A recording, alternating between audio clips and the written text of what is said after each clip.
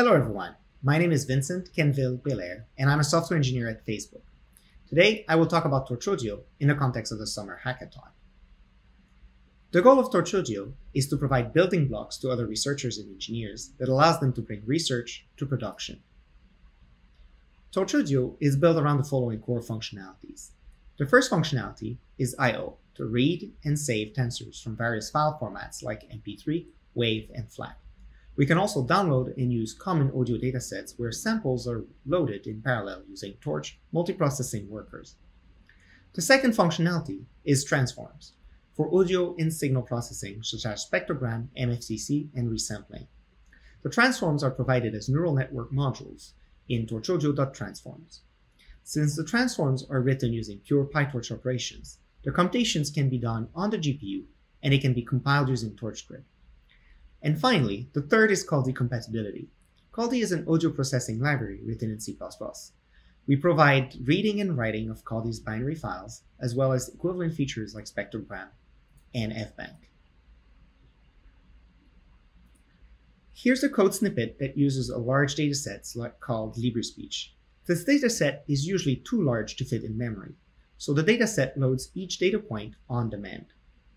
The dataset can be used with the standard PyTorch data loader and a collate function that selects the entries of interest from each data point. The data loader is then used to iterate through the datasets by batch. In this particular example, I've also added a background iterator available in TorchAudio that allows us to prefetch the next data point while running our computation. The next functionality I mentioned is transforms. As I said before, they are written in pure PyTorch and as such support patching, TorchScript, and GPU. Here's a small snippet using TorchAudio load and transforms. The waveform variable is a tensor which is read from file, and the corresponding sample rate of the file is read as a scalar. The TorchAudio transform spectrogram is given an input parameter to configure its behavior. It is then passed the input tensor, which computes a spectrogram tensor as output. Here's another example. Since each transform is a neural network module, they can be combined in a standard sequential wrapper for convenient data augmentation. Here, we take a spectrogram, apply a random time stretch, compute the complex norm, apply a random frequency masking, and a random time masking, and then convert the amplitude to decibels. To migrate from ecology to TorchAudio, we also provide a ecology compatibility interface. In the code snippet, TorchAudio provides a wrapper for TorchAudio transforms that mimics the flags provided to ecology binaries. The transform consumes PyTorch tensors and outputs PyTorch tensors.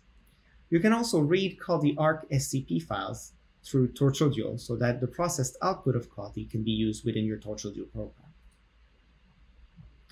I also quickly want to mention an example that is available in the TorchAudio repository that leverage ecology filter banks and FAIRseq to provide transcriptions. As upcoming functionalities, you can expect Windows support, TorchScriptable I/O, an example training pipeline for speech recognition with a decoder interface. To use and learn about TorchAudio, you can visit the link above. It contains documentation about the API, installation instructions, tutorials, and links to the GitHub page where you can read the source code or contribute.